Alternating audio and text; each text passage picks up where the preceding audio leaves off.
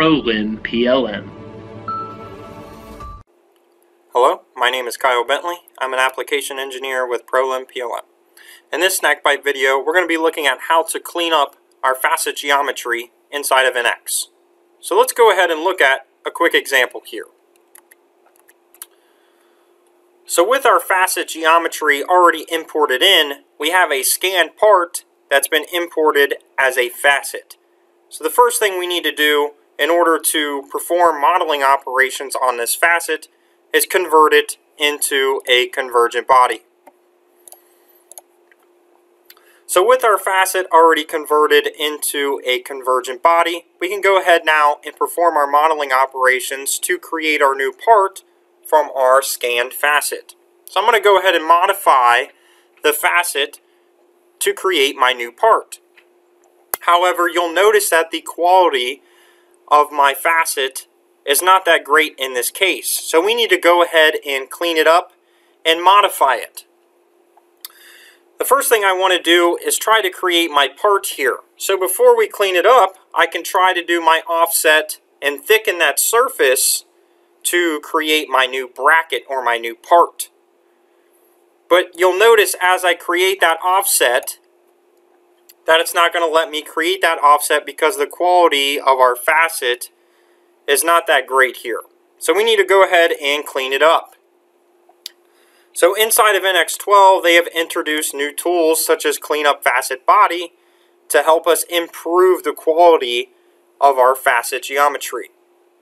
So I'm going to go ahead and run the Clean Up Facet Body here, and you'll notice that there are 3 different checks. There's none here that you can do, and then there's 2 ones that you're going to use. The all to analyze and then the all to repair. The first one I want to show you is the all to analyze. So as I run that, you'll notice, for example, there's 23 edges with folded facets that need to be smoothed, and then there's 1 intersection facet, so there might be double facets on top of one another there. So I'll go ahead and press OK on that and then turn on facet edges. And notice that the Analyze has given the areas that need to be cleaned up. So previous workflows to NX12, it's up to the engineer to clean it up himself for later downstream applications. So just with the Analyze tool helps us to clean up different areas. Such as this corner here, I can use the snip tool to snip out the facet that's intersecting. And then I can smooth out the area that the facets are folding that need to be smoothed there. So I can run the smooth tool and then select the facets that need to be smoothed out.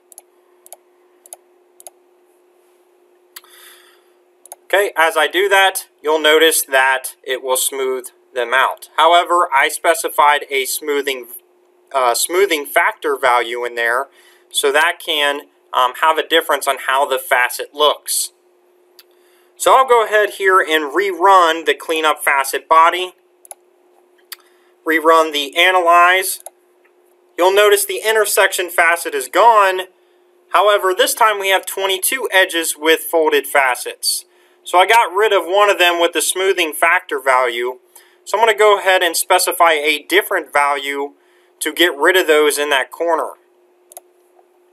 So I'll go ahead and rerun the smooth tool and specify a different value for my smoothing factor.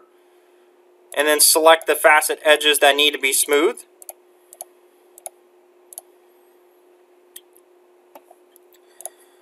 Alright, and then I'll go ahead and rerun the Clean Up Facet Body. As I rerun that and show those results, notice those are gone in the corner now. So it depends on your smoothing factor value in order to get rid of those folded facets. However, I still have some degenerated facets and edges that aren't that great as well. So you can see those areas that need to be improved. However, new with NX12 as well, you can repair all of these with just one click. Instead of going in manually and changing those, you can do that with just an all to repair command. So I'm going to go ahead and run that and then show the results. So notice it cleaned up my facet. However, the quality is a little better, but we still need to smooth out some areas. Notice here that the blend, for example, needs to be smoothed out, as well as the edges. So I'm going to go ahead and use the smoothing tool so we can do the mesh of the facets, or we can do the edges of our part as well. So I'll go ahead and select that and specify my smoothing factor value, and then press OK. Now notice it smooths out the edges for me. So I'll do the same thing for the blended faces here. So these two here. So I'll run the smoothing tool again, and then I'll go ahead and specify the mesh. For this example, I'm going to use the rough brush to select inside of my circle. So I'm going to go ahead and select those. Now notice it selects the facets along that blend or inside that circle that I'm highlighting. And then I'll go ahead and press OK on that. So notice it smooths up the blend for me. So with my facet cleaned up now, I'll go ahead and offset that surface, and now it will allow me to offset it since I have cleaned up the facet. Before I offset my surface, however, I'm going to do a design change and move the holes, since the holes were imported and they need to be cleaned up as well. So I'm going to go ahead and cancel that and then fill in these holes.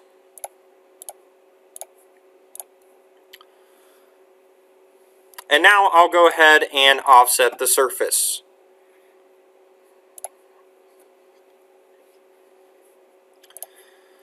Okay, with the surface offsetted now, I can go ahead and hide the original convergent body.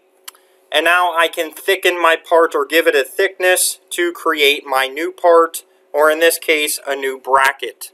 So it is a modified part from my facet geometry. So I'll go ahead and select it, specify it as 3 millimeters, and then go ahead and press OK. So since I filled in those holes, I could replace some new holes in a different location, for example. So I'll go ahead and do that here real quick.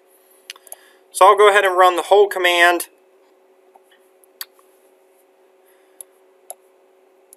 And then place my holes through the part. So I'll go ahead and place some points. For this example, I'm just going to go ahead and place those points. Again, you could always position these. I'm just going to go ahead and place these on two sides. Again, you can locate these holes as needed. Now notice it's asking for me to select the body, so I'll go ahead and do that. But it still gives us an alert, so I'm going to go ahead and specify it as an along vector here. Specify the vector direction, and then reverse it since it's going through the body here. Okay, and then I will hide the offset surface. So that is how we can clean up our facet body, modify our facet to create a new part to get our design part for later downstream applications. PROLIM PLM.